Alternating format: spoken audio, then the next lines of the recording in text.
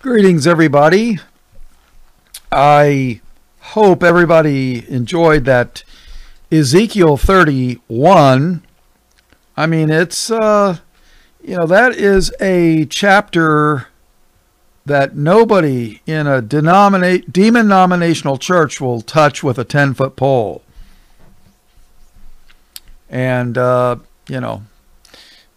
thinks, oh, that Bob, he's crazy after that chapter 30 study where I mentioned, did all races come from Adam?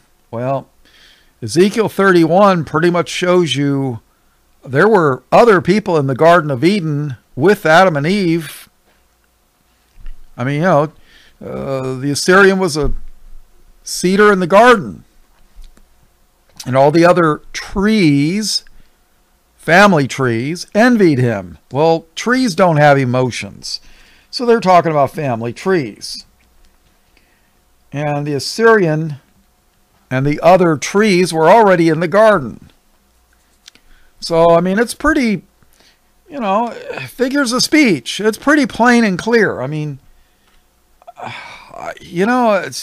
and this is, I had an 1890s church book. It was like a Bible,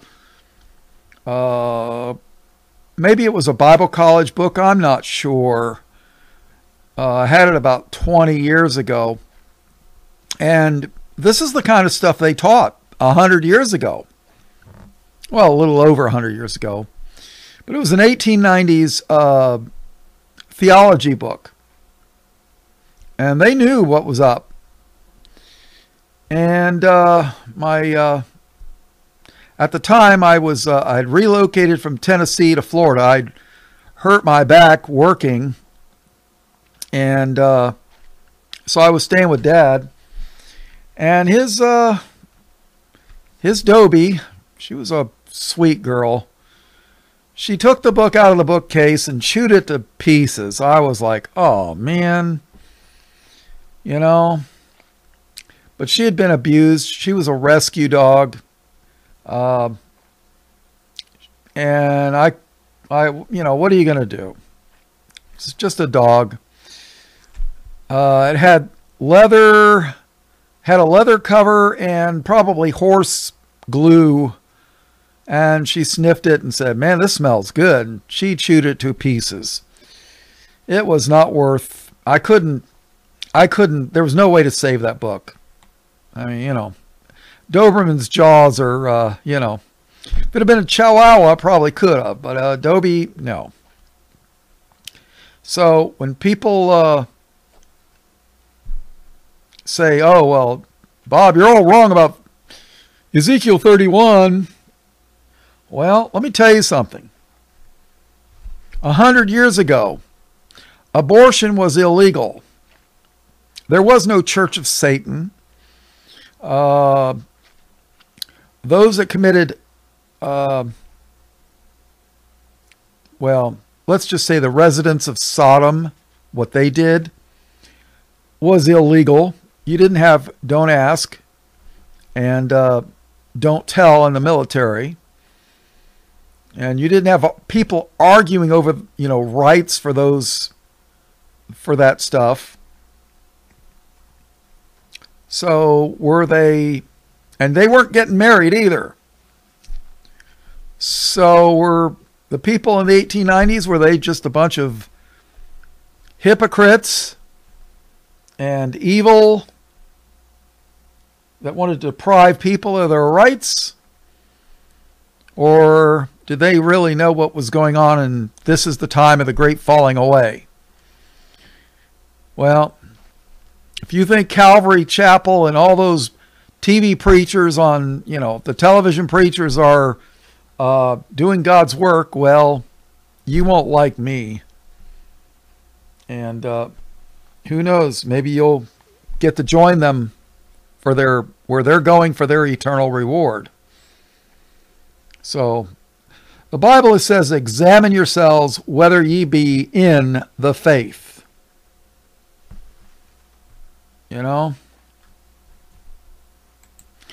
And Paul writes in 2 Corinthians chapter 13 and verse 5, he says, examine yourselves whether ye be in the faith. Prove your own selves. Know ye not your own selves, how that Jesus Christ is in you, except ye be reprobates? Yeah, I don't want to be a reprobate, that's for sure.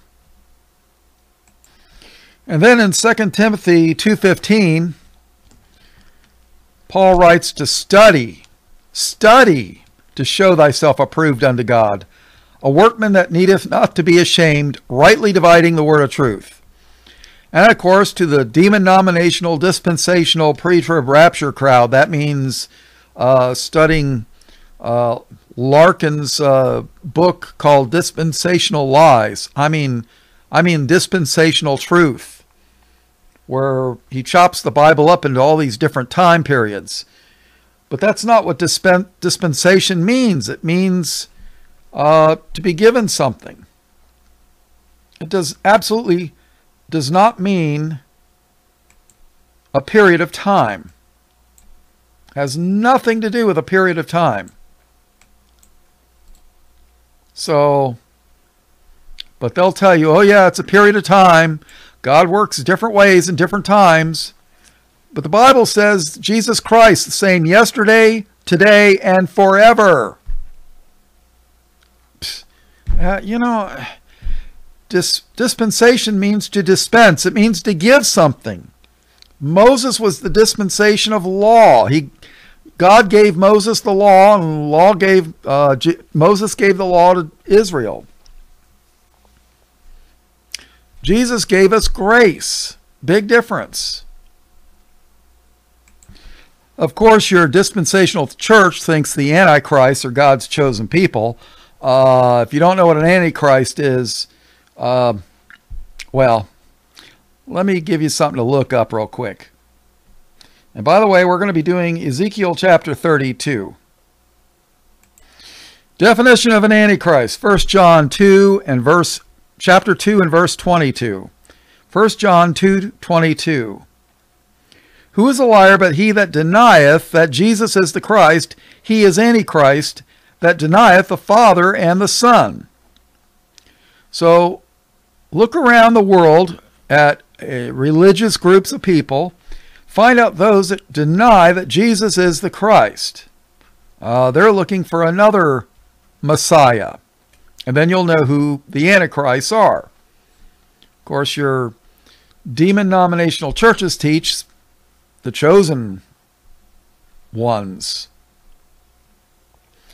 All right, let's do Ezekiel chapter 32. This is Chaplain Bob Walker, Light of the World Ministries. In John 8:12, Jesus said, I am the light of the world.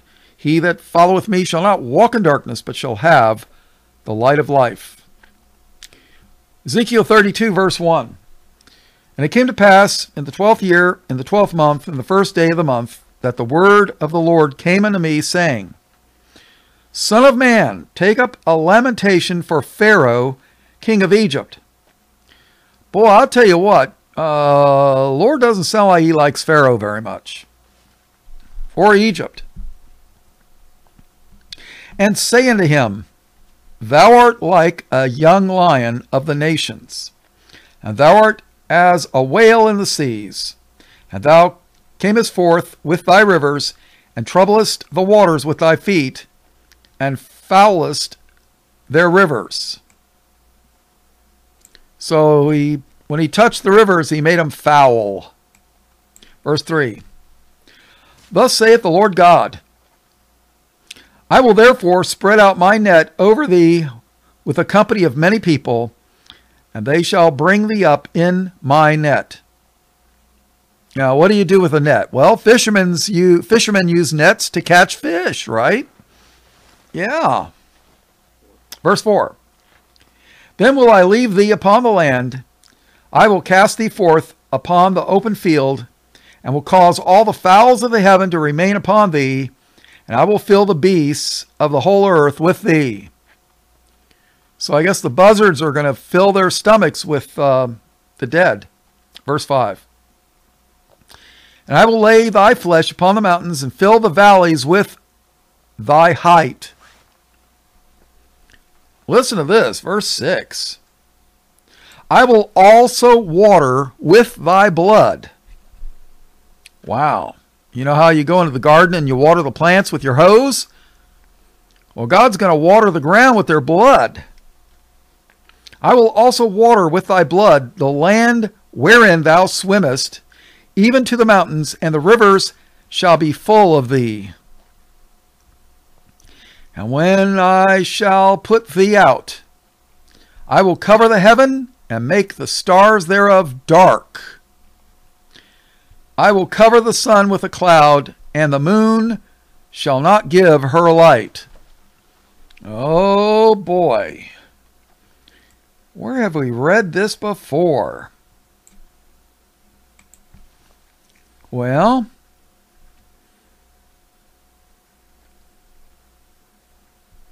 how about Isaiah 13?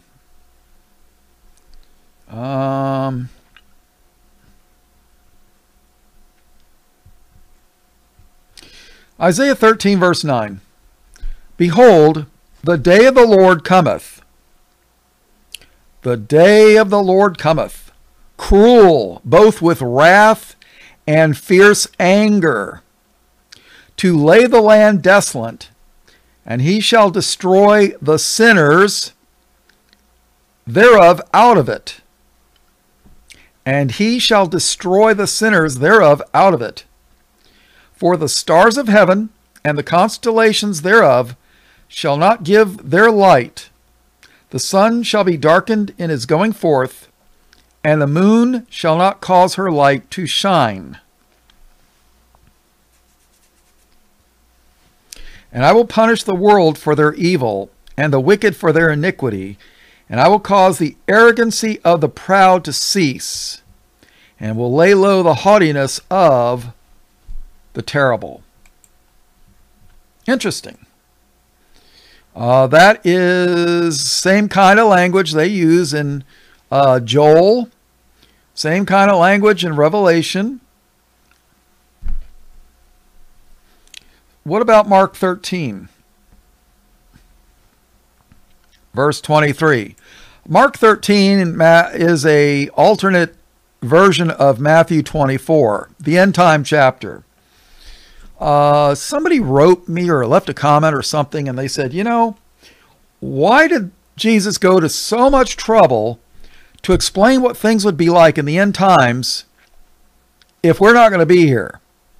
Good question. Why would he go to so much trouble to tell people what things would happen before the end if we weren't going to be here? Oh, don't worry about it. You're going to fly away in the pre-trib rapture before this happens. All this other information, that's for the other guys left behind. Yeah, right.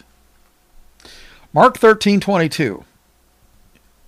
He tells you, for false Christs and false prophets shall rise, and shall show signs and wonders, false miracles, and shall show signs and wonders to seduce, if it were possible, even the elect. But take ye heed, behold, I have foretold you all things. Pay attention. He's showing you all these things, right? Take heed. But in those days, after that tribulation, not before. Oh, Chaplain Bob, that's mistranslated. That's what my pre-trib rapture teacher taught me. Sorry, Charlie. I trust the King James Bible.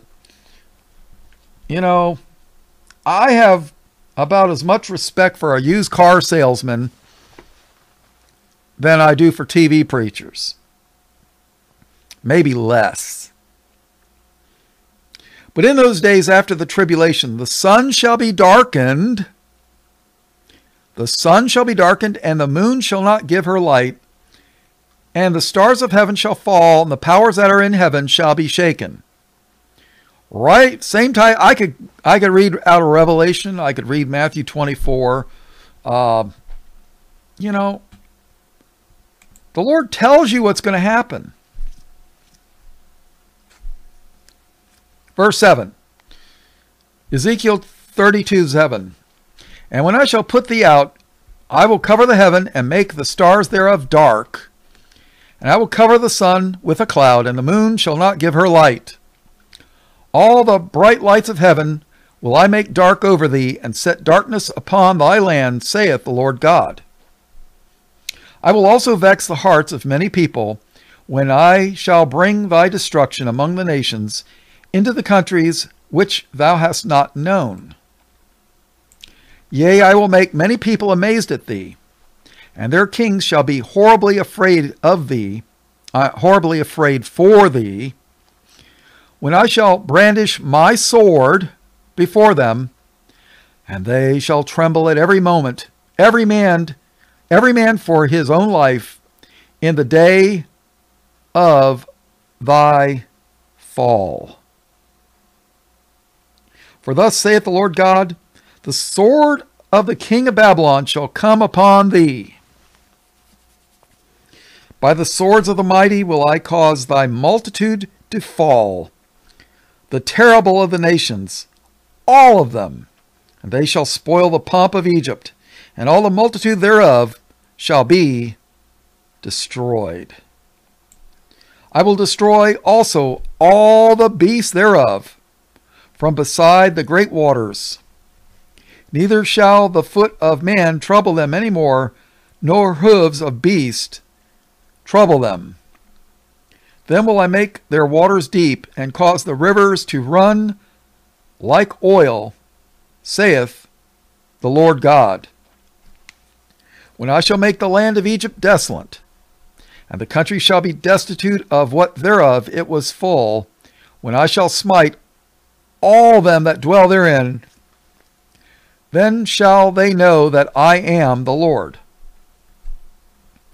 This is the lamentation wherewith they shall lament her. The daughters of the nations shall lament her. They shall lament for her, even for Egypt, and for all her multitude, saith the Lord God.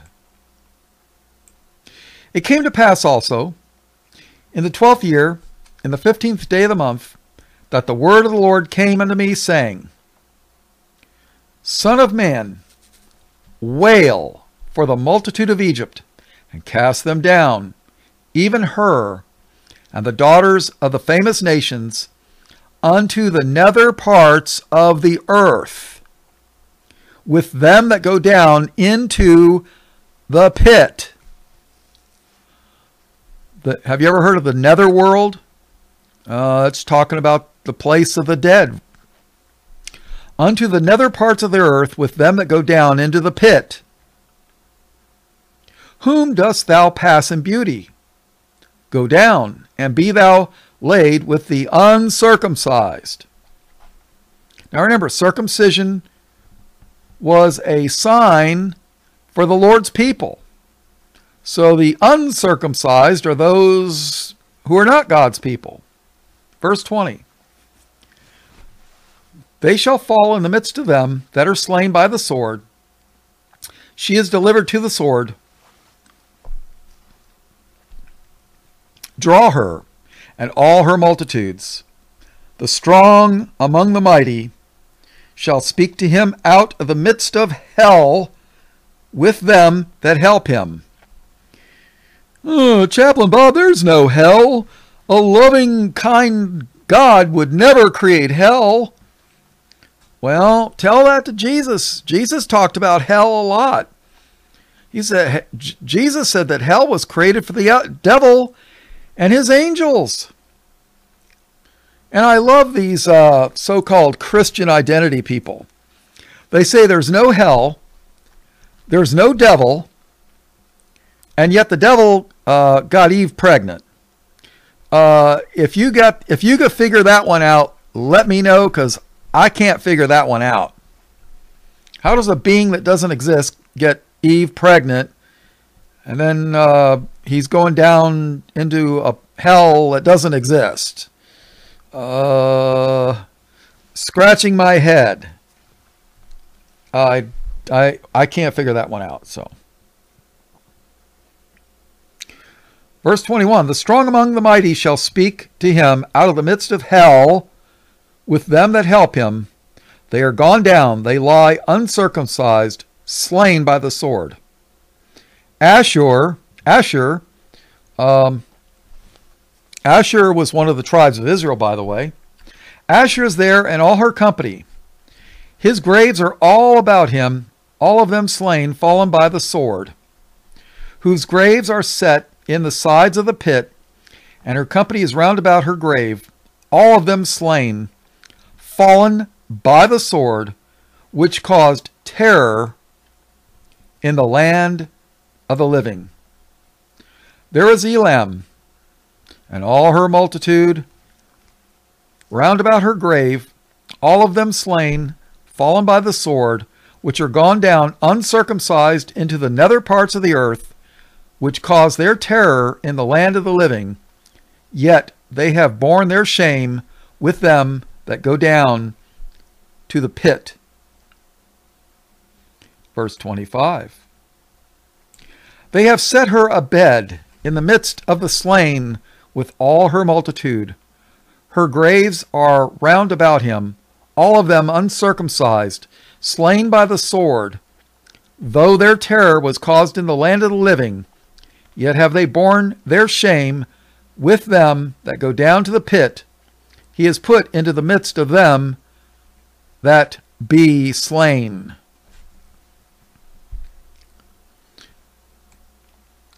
A little note here. There's 3 words, basically, maybe 4, that are translated as hell. One is Sheol, Hebrew word for the grave. And then there's Gehenna, which was they named a garbage dump that was constantly burning in Jerusalem. And they want you to think that, they just cremated the bodies in the garbage pit, and burned them up. That's hell. And then there was Tartarus, which was the deepest abyss of hell, where the fallen angels are kept in chains of darkness. I think that's in Jude.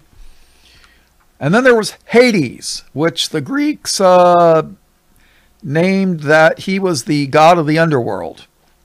I mean, just because you take a Bible word and turn it into something else doesn't mean it's false.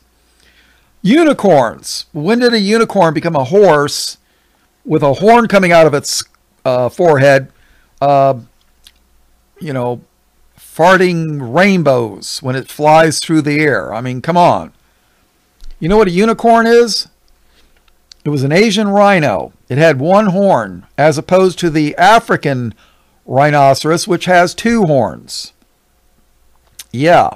It's even called unicornus, unicorn is. It's even spelled unicorn with an IS on the end. Rhinoceros or rhinoceros. When did an Asian rhino become a horse? They've renamed everything.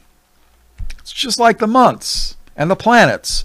They named the planets after Greek and Roman gods. Who named them? Not me. Not God. Who named all the days of the week? Saturday. Who named the months? Not me. I didn't do it. All right, let's read 26. So in hell, it's talking about, the group people in hell. There is Meshach, Tubal.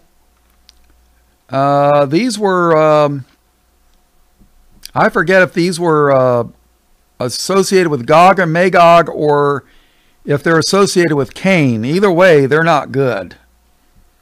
You ever heard of Tubal Cain? That's a Masonic password, by the way. There is Meshach, Tubal, and all her multitude. Her graves are round about him, all of them uncircumcised, slain by the sword, though they cause their terror in the land of the living. And they shall not lie with the mighty, that are fallen of the uncircumcised, which are gone down to hell with their weapons of war, and they have laid their swords under their heads, but their iniquities shall be upon their bones, though they were the terror of the mighty in the land of the living. Yea, thou shalt be broken in the midst of the uncircumcised, and shalt lie with them that are slain with the sword. Verse 29. There is Edom. Now, Edom was the Esau. He was the father of the Edomites. There is Edom, her kings, and all her princes, which with their might are laid by them that were slain by the sword. They shall lie with the uncircumcised, and with them that go down to the pit. There be the princes of the north, all of them, and all the Zidonians. Zidonians were not a very nice people, from what I read in the Bible. And all the Zidonians which are gone down with the slain, with their terror, they are ashamed of their might, and they lie uncircumcised with them that be slain by the sword, and bear their shame with them that go down to the pit. Pharaoh shall see them, and shall be comforted over all his multitude, even Pharaoh and all his army slain by the sword, saith the Lord God. For I have caused my terror. Do you know God's a God of terror? To the wicked. For I have caused my terror in the land of the living, and he shall be laid in the midst of the uncircumcised with them that are slain with the sword, even Pharaoh and all his multitude, saith the Lord God. And that is the end of Ezekiel 32 and verse 32. That's the end. Ezekiel 32:32. Boy, I'll tell you what, it is a whole lot of judgment. So, all blessings, praise, glory, and honor to God the Father and his only begotten Son, Jesus, who is the Christ, the Lamb slain from the foundation of the world. All blessings, praise, glory, and honor in Jesus' name. Amen.